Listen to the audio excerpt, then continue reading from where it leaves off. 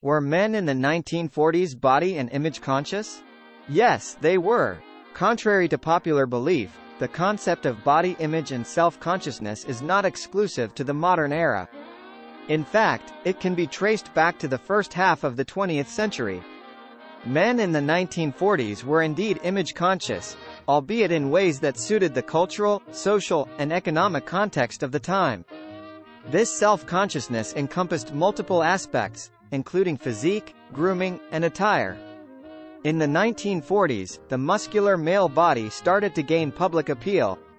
At the heart of this new trend were physical fitness and military conditioning, both closely associated with the ongoing Second World War. The war was a powerful catalyst in reshaping public perception of the male physique. Soldiers and sailors were expected to maintain physical fitness levels to excel on the battlefield, contributing to a more substantial emphasis on physical conditioning and a muscular build.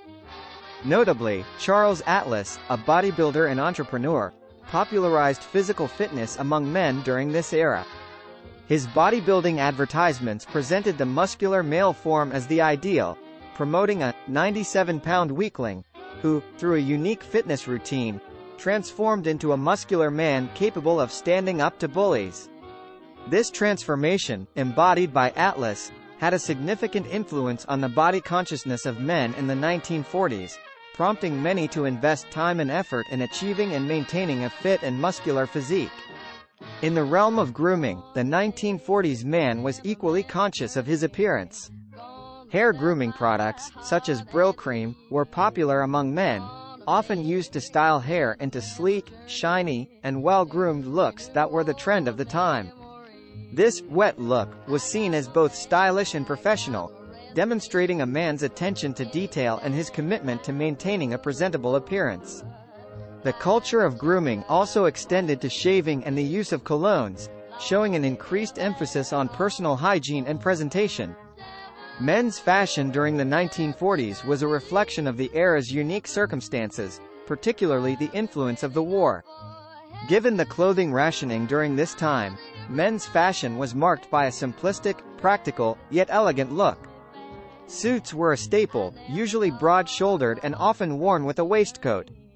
The double-breasted suit, despite using more fabric, was particularly popular. Trousers were usually wide-legged and high-waisted. Despite the simplicity necessitated by the war, these fashion trends reflected men's commitment to appearing stylish, composed, and professional. The Second World War significantly altered men's perception of themselves.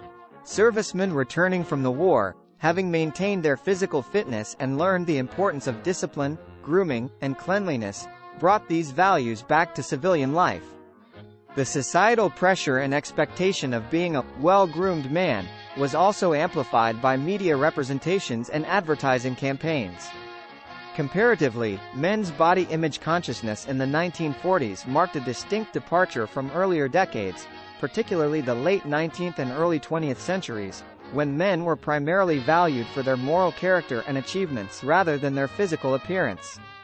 However, the war, combined with the rise of advertising and mass media, began to shift the emphasis onto physical attributes. This period was arguably the beginning of an increasingly image-conscious society where men, just like women, were subject to certain beauty standards. The 1940s witnessed an important shift in men's attitudes towards body and image consciousness. The war and societal changes fostered a new ideal: the fit, well-groomed, and stylishly dressed man. This marked the beginning of an evolution in men's self-perception, a trend that would continue to evolve in the decades that followed.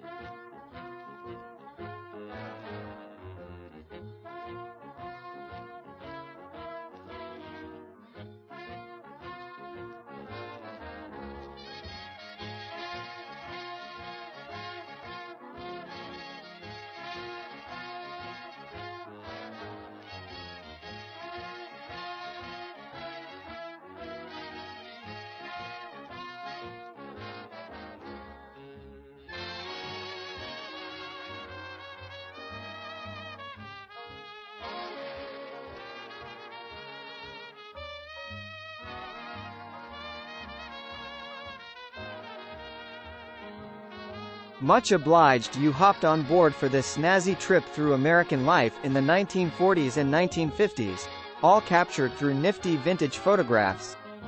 If this flick's got your motor running, don't be a square. Click on that jolly bucket of bolts to subscribe to the channel for more top drawer content just like this.